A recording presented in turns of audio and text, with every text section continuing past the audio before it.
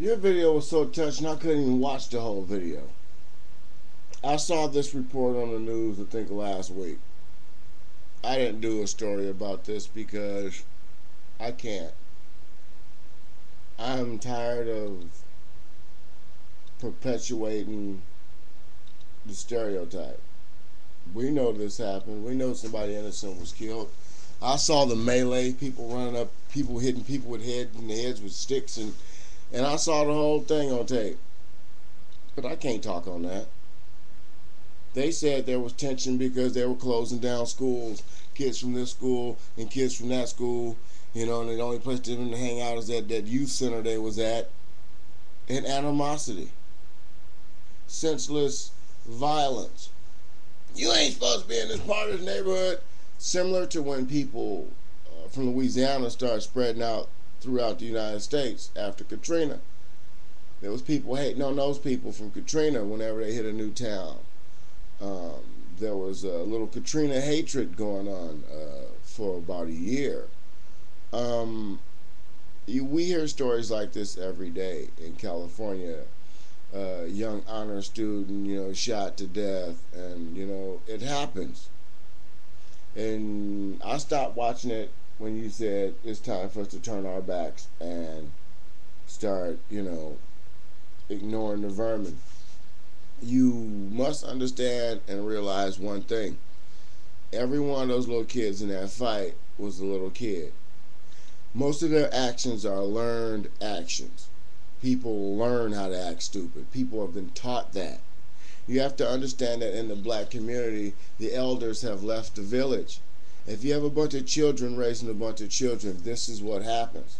Chaos.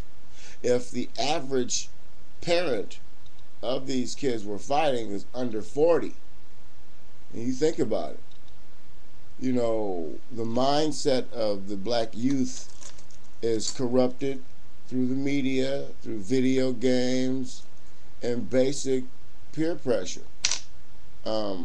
We've been taught that the best way to get it is go get it on your own.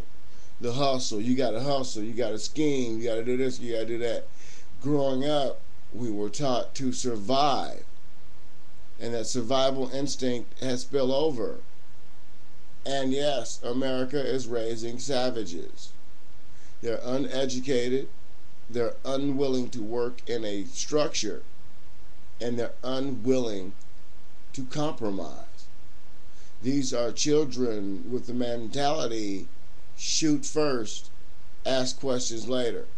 That is a taught that you have to be taught to be like this. You know what I mean? In the black community, we have a Lord of the Rings, Lord of the Flies, situation going on. The strong survive, dog eat dog, and it's all for nothing. These kids nowadays, their first priority is not education. Their second priority is not making sure they got a job. The third priority is not making sure that their family is safe. And the fourth priority, they just don't give a damn. And that's their number one main priority. I don't give a damn. This is mine. Let me get my blunts and my drinks and live my life. Life is so tough, I don't give a damn if I die right now.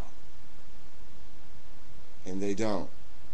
When I was a kid, I used to tell people, I already lived my life. I've been here thousands of years. There's nothing that you can do that can hurt me any worse than I've already been. And that mentality kept me alive this long. But that's not the mentality for the world in which we live in. We as a people, not just black people, but all people, should understand that the children are the future. A crime against a child, any child, no matter what color, no matter what size, no matter how smart or dumb that kid may be, a crime against a child is a crime against the future of all humanity. And when such crimes are perpetrated by other children, that leads us to one thing. What have we done wrong as adults?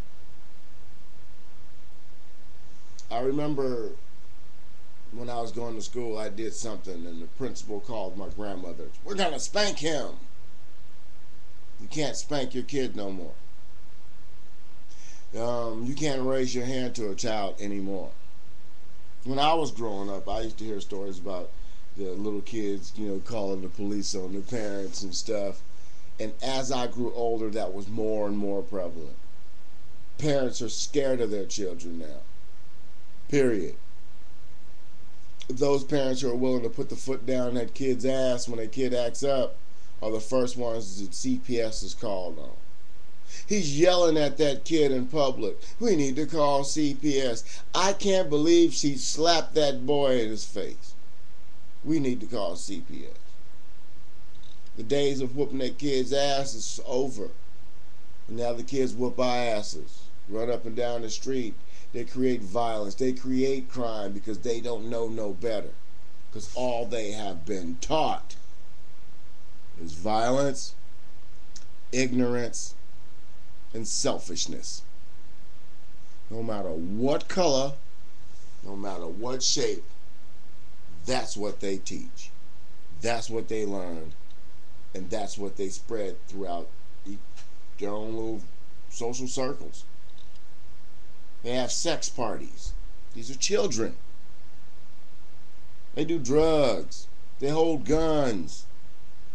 They steal cars. They rape and murder, no matter what color they are. Because I know what you're thinking. But this is a taught. They've been taught this. If you can't see what I'm saying, or you don't understand, or somebody doesn't understand, it is pitiful that this little boy got killed. And it's a little boy down the street right now getting killed, just like him. There's a little girl around the corner, just like him, being raped by some 45-year-old man. There's some little boy being raped by some 50, 60-year-old man. See, these kids turn to us for everything. When we look at them with our busy schedules, tell them to go in the room, comedy TV. Get out of my face, I'm tired. And we teach them to be little adults. And these little adults run amok with no responsibilities, no sense of responsibility. They don't know when they're hurting somebody. That's what they've been taught on the video game. You get up real close and you bash them in the head. Sneak up from behind them, slit their throats. Shoot them from long distance. Sniper rifle. We have been taught violence from day one. We've been taught selfishness from day two.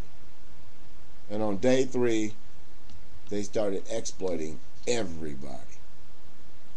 We can't fix it. This generation after mine is lost. I think I'm Generation Y, they're Generation X. What's next?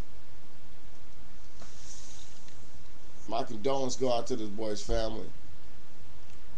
My prayers go out to every person hurt in that melee. The plight of our youth is on a path of self-destruction, on a road to nowhere. They're the new stereotype. The savage black kids who don't give a damn about nobody. Look at these black savages. We as a people here in the United States of America must learn to teach our children something other than violence, sex, and drugs. But until then, we're going to have innocent kids like this young man right here dying every day in every city, in every town in America. We have to stop sitting back on the sidelines and actually try to teach these kids something before it's too late. So, I don't know if this was the right video to respond to because it was so powerful. Touch me.